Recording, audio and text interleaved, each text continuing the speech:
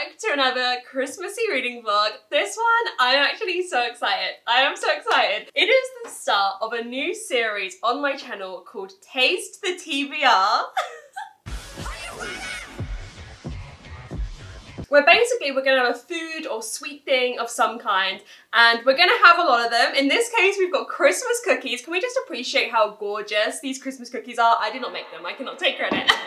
And they're gonna be lots of different flavors. And obviously I'm not able to tell what the flavors are, and I'm gonna eat 3 of the cookies and they are gonna pick what I read. I'm so excited. I can't describe to you how excited I am for this series to start. So basically there's 6 flavors here, and each of them corresponds to a different genre. So for whatever flavor I eat, I then have to read a book in that genre. So we have vanilla, which is a fantasy book, lemon, which is a non-fiction, caramel, which is a mystery, orange, which is a horror, winter spice, which is a romance or a contemporary, and mint, which is a thriller. I cannot tell you how excited I am. I feel like it's gonna be a great series to start on my channel. I love videos where I have no control. I love videos where I just give up control to some other force and it picks what I read. Anyway, so I'm in control, but I'm out of control, and I'm also, controlled. So, in a way, I'm everything. Now I just have to pick which one to eat first. Now feels like a lot of pressure. What one do you think I should have first? That one? A Santa? I think I've already tried him. You've already tried him? Get a little nibble. I think I'm gonna try him. Okay, I'm gonna have a bite. Ready?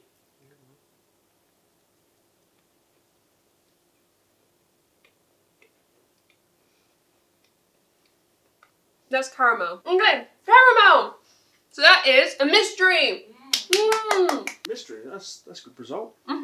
So 1 mystery book. We've got to read a mystery. I'm gonna put that cookie there. I haven't finished it. I think I wanna can't see. They can't see because it's so bright anyway. I think I wanna try 1 of each. I really like this. I know, it's really nice, isn't it?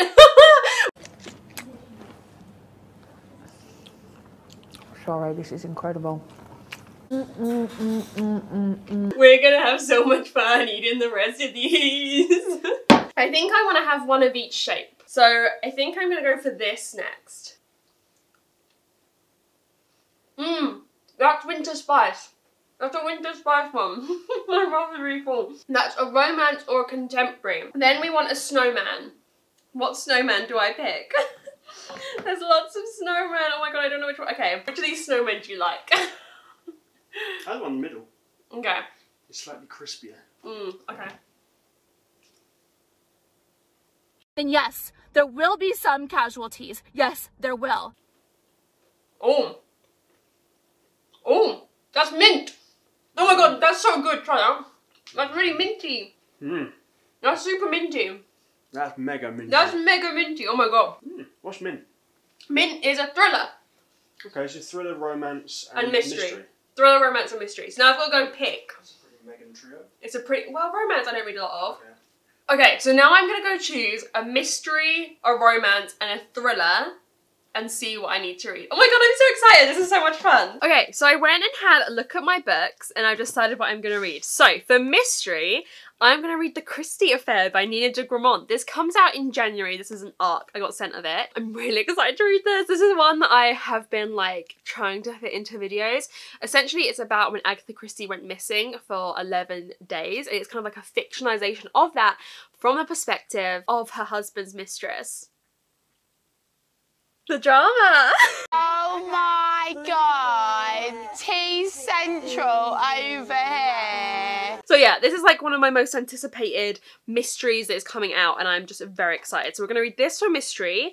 Then for romance, I knew immediately what I had to read. We're going to read The Holiday Swap by Maggie Knox. This just came through in December's Book of the Month picks. I just have to read like a Christmassy romance. Like, come on, it's like I just have to read a Christmassy romance in this video for romance. What I know about this is that we've got 2 twins who like swap lives, and I think they're both bakers and they fall in love with like a guy in the other's life, essentially. Yeah, I'm really excited for this. I've been like, I spoke about this in the video when I mentioned Book of the Month. I have been obsessed with the Great British Bake Off right now. I've only got the finale left to watch and I'm like not watching it, even though I know what happens, but then it's like done. Then I finish watching the series and I'll be so sad. But like, I'm definitely in the baking mood, so very excited for this. And then for thriller, I decided to go with a thriller that I've been so excited to read, but like, it's the kind of thriller it's easy for me to forget is on my shelves because it's a bit older. The Couple Next Door by Sherry Lapina. This is like Sherry Lapina's, like, I would say most successful, most popular thriller. I really liked The Unwanted Guest, An Unwanted Guest by Sherry Lapina. I read that last year. I think this is the one about where a husband and wife go around a neighbour's house for like dinner and they leave their baby at their house next door and then the baby goes missing. It's just like, I feel like one of the most classic, it's a very hyped thriller. So I'm super excited to read that as well. So yeah, I feel like we've got a good mix in this vlog of what we're going to be reading. I'm super excited. I think I'm going to read it in the order that it picked it. So I'm going to start with the mystery and I'll chat to you once I'm a little bit of the way through this. Doesn't matter if the snow is falling or the wind blows and the rain is pouring. It will always be Christmas in my heart.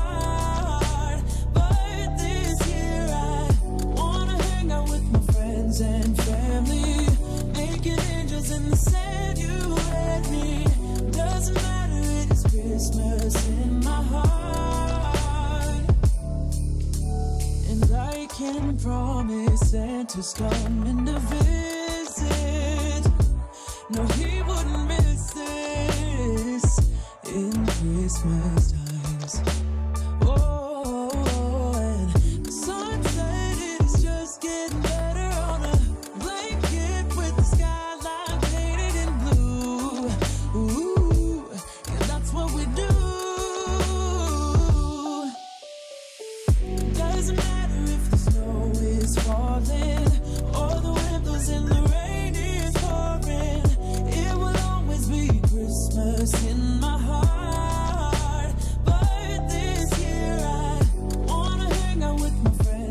I am halfway through the Christie affair, about halfway through, and, excuse me.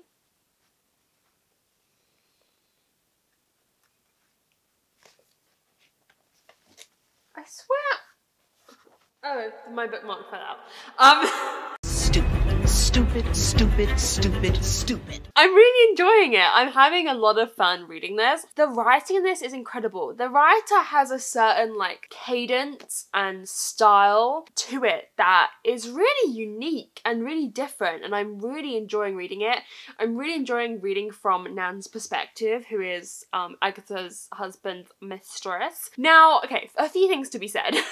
Firstly, it is a bit strange reading this about Agatha Christie. Like, for example, right at the start, would Miss Agatha want us to read about her having sex? I don't know. She might have been like, yes, I did that, and you would have done it too for a check. Or she might be like, get my fucking name out of your mouth. You know what I mean? Like, this is a person that lived.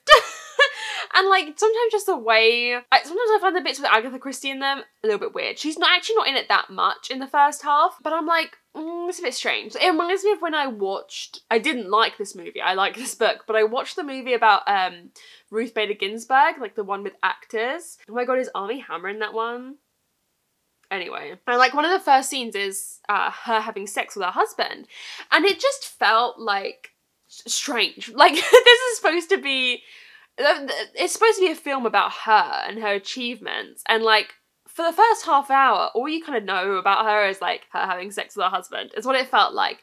And I'm kind of like, oh, like if I died, would I want people to write about me having sex? Like, is it suddenly free game? I don't know. Another thing to be noted is that although this is about a real thing that happened, Agatha going missing when she learnt of her husband's infidelity, the mistress in this is not the real mistress. This is a fictional character, which I think is a really interesting choice because I think it gives the author a lot more freedom to decide for themselves what happened and to make up this kind of fictional reality. So once I learnt that, once I did a little bit of research, because I wanted like the true tea on what happened, I think it made me look at the story in a different light because it really made this feel like fiction. You know, it's taking that event of Agatha Christie going missing and using it as inspiration, but like this character is not Agatha Christie, this character is not that person, like they are figments of imagination, you know? And I'm just really enjoying it. I feel like it's being paced really well. It's very much about Nan, his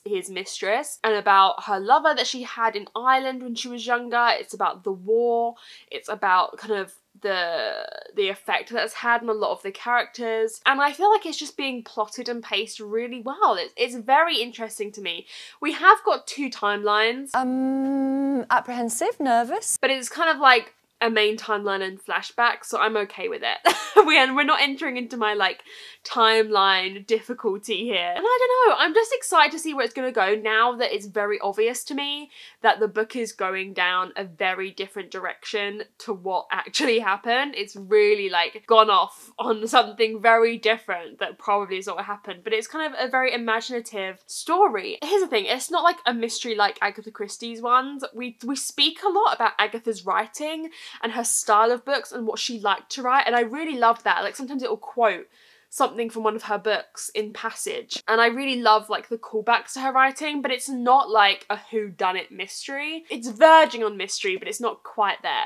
But I'm still really enjoying it. I'm hoping I'm gonna finish this tonight pretty much. In the morning we're gonna go down to our local like garden centre to get our Christmas tree and to pick up a few more like decorations. So I'll take you along with me, but I'm hoping to pretty much get close to finishing this tonight. Pretty much all I want to do is read, and it's quite an easy, fast-paced read. So yeah, this is really successful, and I feel like a lot of you are gonna like this too when it does come out.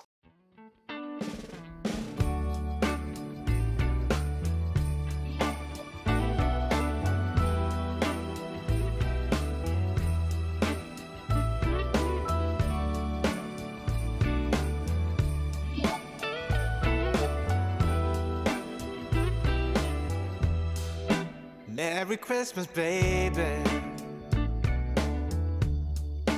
Reindeer's coming out to play. Santa Claus is packing the presents, making sure you've been behaving okay. Merry Christmas, honey. Yeah. The snowman's dusting off his hat, putting on the show for everybody, to give them a smile that lasts another year.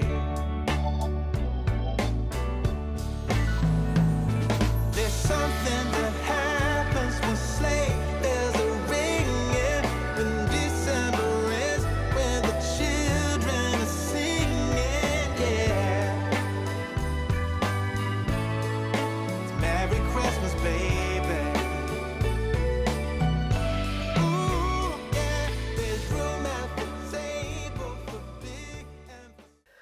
Okay, so we have a lot to talk about. Where have you been, bitch? Where have you bloody been? So, over the past couple of days, I have had The cold from hell. It turns out, when you haven't left the house for 2 years, if you catch a cold, your body's like, cold? Who is she? Who is she? So, I can't breathe.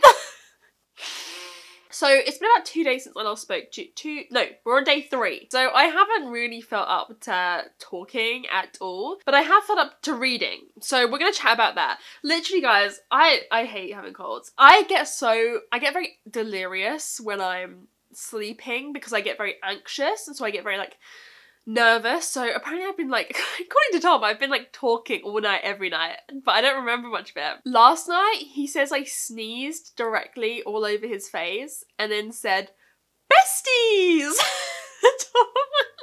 And then started snoring straight away. So that gives you an idea of what I've been like to deal with the past couple of days. Anyway, so I finished the Christie affair and I really enjoyed it. I'm gonna give this 4 stars. I really loved the direction that this story took. I thought that the direction that it went in terms of the topics that were discussed was really interesting and not something that I've read a lot about before. This like made me cry a couple times. I only didn't cry because like I didn't want to get my face all puffy, but like literally tears like a little peeked over, but I like sucked them in. You know what I mean? It made me cry a couple times with the topics that kind of started getting discussed. Yeah, it was very emotional, which wasn't something that I was expecting from this. I know, but I don't want to get upset. Don't get upset. Don't worry.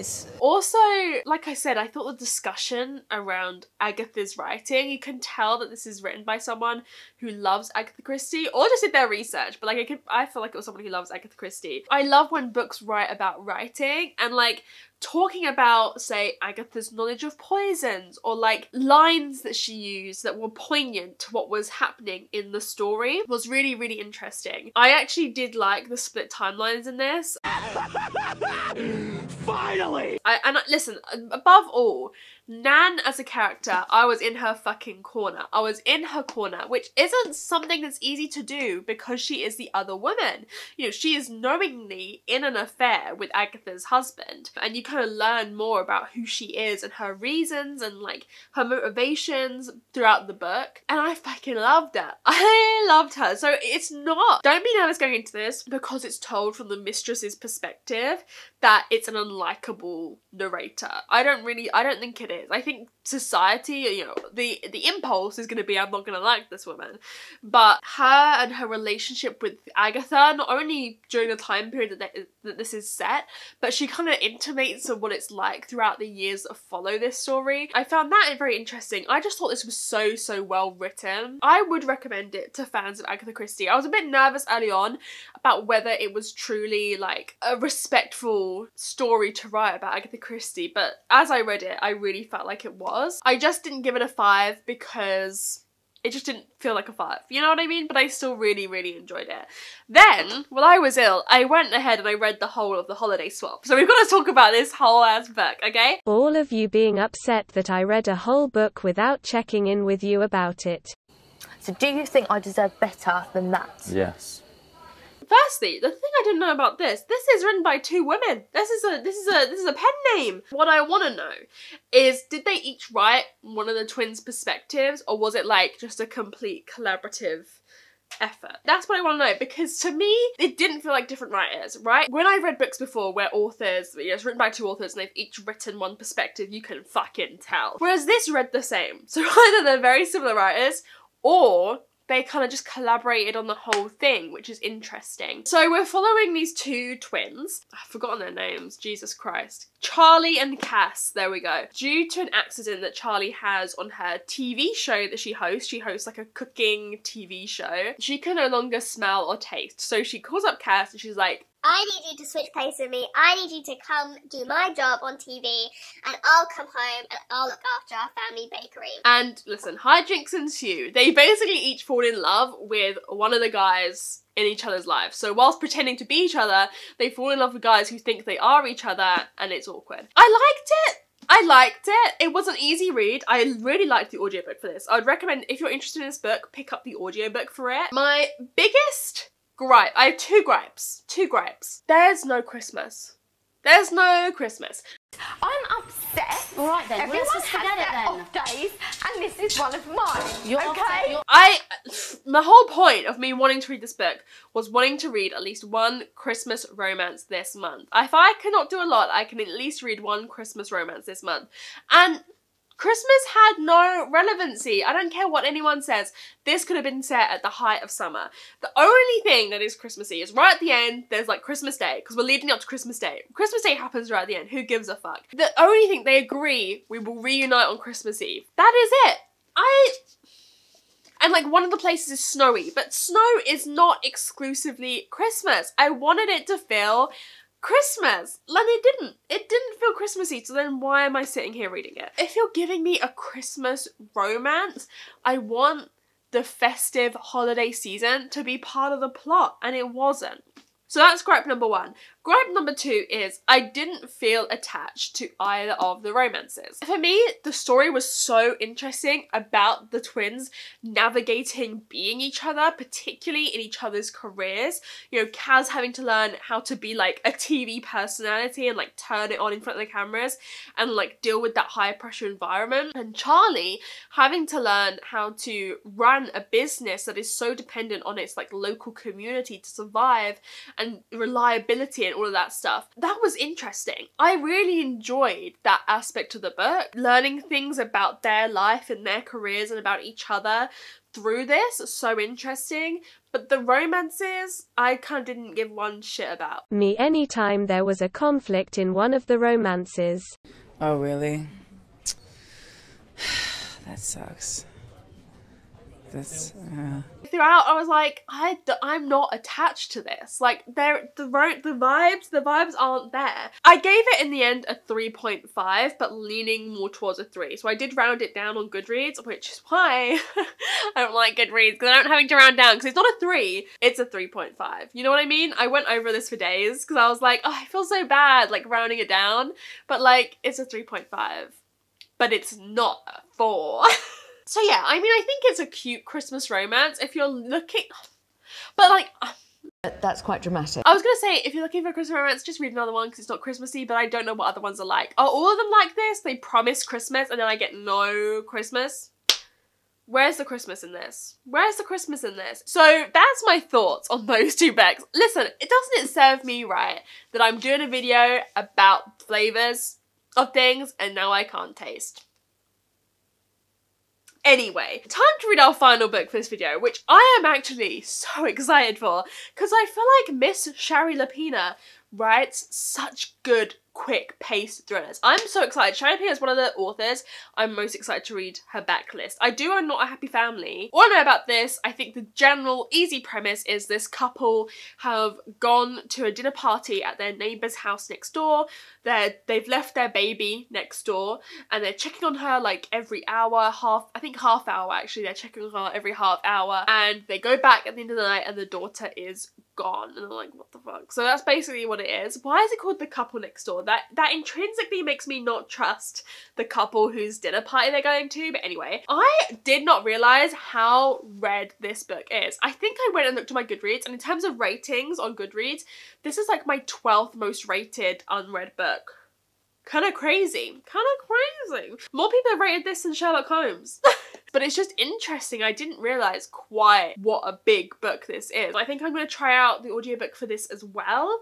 And yeah, I'm really excited. I feel like Shari Lapena is just going to give me some twists and turns, and that's what I need. I'm going to try and read the whole thing tonight because I'm in the mood, I'm in the know, get ready, get set, and here we go. What is that from? I don't know. Anyway, time to go read. I'm gonna go ahead and read The Couple Next Door. I will check in with you when I'm halfway. Okay, it's much later. I'm looking a certain kind of way. I'm feeling a certain kind of way. I want to know, what does it feel like to be so goddamn ugly? Anyway, all that to say, she's kind of iconic. She's kind of incredible. I'm kind of loving it. So the synopsis I told you is the synopsis. We get into that very quickly and then we meet the detective covering the case and it's all figuring out who's telling the truth, who's lying, who can we trust, and like it's been so interesting. I kind of love when it's just scenes of people getting questioned. I love that in books. That is a little bit iconic to me when it's just characters getting questioned. It reminds me of Murder on the Orient Express, where literally like half that book is just Poirot sitting down and interviewing each passenger. This isn't as like strictly like that book. Each chapter is an interview with this person, an interview with this person. But it's a lot of just interviews with the detective and also just other characters talking and trying to figure out like reading between the lines. I've got my little detective hat on. I'm like Scooby and Shaggy. I'm solving a mystery. And I'm loving it. And we just had a little twist literally at the halfway point where I am. And it kind of how the turntables, it kind of switched everything on its head. And like Miss Shari Lapena can just write a thriller. I need to read her whole backlist. I need to unwrap Not a Happy Family somehow. I know it's a hardback, so we're halfway there, because I really want to read it. I'm just like, oh, she's the perfect, simple, easy to read thriller. Because I'm not feeling very well. If I was out here trying to read fucking some shit like Emma, Jane Austen, can you imagine? I could not handle it. But this is the perfect thing that's so quick, fast-paced, easy to read. I'm googling. That's not the right terminology, but whatever. I'm eating it up. It's amazing. It's so good. Oh my god, I'm really enjoying it. I don't know if it's going to be a 4 or a 5 currently. I suppose that is determined by where it goes from here, because I think An Unwanted Guest was 4 stars, but the whole ambience and the like setting and the claustrophobicness of that book sticks in my memory. So something about Shari Lapena is a little bit amazing, let's be honest. I don't know if I like the title, The Couple Next Door, and the thing on the front that says people are capable of almost anything, and the thing on the back that says what would you be capable of when pushed past your limit. I don't know if that's making us think certain things. I don't know if I like the whole marketing around this book. I feel like it should have been called something else. I feel like they're telling us, they're hinting at stuff too much. You know when you're watching one of my videos and I say, oh, there's this twist at the end, you're like, Megan, I don't want to know that, and I just do it anyway. That's kind of what this feels like. It's making me think certain things and I'm like, the tea. Well, here's the tea. Anyway, I'm gonna go finish it. The tea? What? I'm gonna go finish it and I'll talk to you in the morning. So hello, I finished The Couple Next Door and I've got cat hair on my lips. I'm gonna give it 4 stars. I really enjoyed it in terms of the, sorry, I'm like making you shake. You're on the bed. Good day. Okay? Now back to the steak on the table. I really enjoyed it in terms of the like thrilling aspect of it, right? I think it's a really fun read. I listened to the audiobook and read the physical book, and it's just quick, it's fast paced. Miss Shari Lapena, excuse me, this is her fucking debut? Debut. This isn't a debut. I'm sorry. What? I thought this was like her 3rd book or some shit, but no, it's her debut. So like, it's a kind of thriller you don't have to think too much about. I did not use any thoughts when reading this book, which is exactly what I needed right now. But like, if you want a thriller that like is gonna have so much complex motivations and so much that you gotta unpick, I don't think Shari Lapena is the author for you. She is quick, like perfect for holiday reads, like fun, quick, fast-paced thrillers, right? Upon reflection, the characters in this are a bit one note. They're a bit stupid. Like, I swear, all the characters in this share one brain cell, and the plot going as it does through every stage of like every twist requires them all to share one brain cell. So like, if you want clever characters, if you don't want like stereotypical action, like if you don't want that, maybe not a thing for you, but I loved reading it. Like I thought it was so good. It's so well like paced and plotted, and you're constantly just like, oh my god, like what is next? I will say though, like I don't know if many of the twists were like shocks. You know, it is like a stereotypical thriller. I feel like a lot of what happens is like tropes from like every other thriller. It's not, in my opinion, really doing anything new. It's not like shocking us with like something really imaginative, but like I don't think that's what it's trying to do. I think it's just trying to be a solid ass thriller, and in my opinion, that's what it achieved. I enjoyed it. I had fun. We had a good time, and at the end of the day, that's all you can ask of a book. Did I have a good time reading this? Yes, I did. Were they stupid? Did I lend the characters my one brain cell to use during this book? Yes, I did. We all shared my one collective brain cell, but I liked it. I had a lot of fun reading it, and I could not put it down. I read it so quick. I literally just read it last night and a little bit this morning while I was getting ready.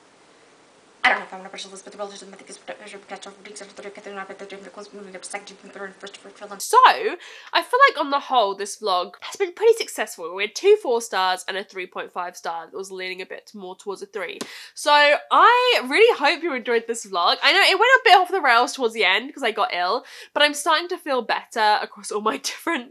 I don't think I've spoken to you about all the different things that have been happening. I forget where I've spoken about things and not. I feel like because I speak to my patrons about stuff on our live shows, and I forget I haven't said stuff in a vlog, but I also had like a costochondritis flare up. I've had a bit of a period from house. Like, it hasn't been fun, but I feel like we're over all of that now. We're starting to get through it, so hopefully this won't impact any other vlogs. I hope you enjoyed this series as well at the start of Taste the TBR. I'm really excited for all the other like additions that are going to happen in this series. I need to start planning when the next one's going to be, so let me know if there's any things you would like to see me taste, like blind taste different flavours of down below. And yeah, I really hope you enjoyed the series because it's a series I've been really excited to do for a really long time. If you've gotten to the end of this video, comment a cupcake emoji or any cake emoji for the holiday swap because they're bakers. Comment that down below. I hope you all guys are having a good time. I hope you're all keeping well, and yeah, I will see you very soon in another video. Bye!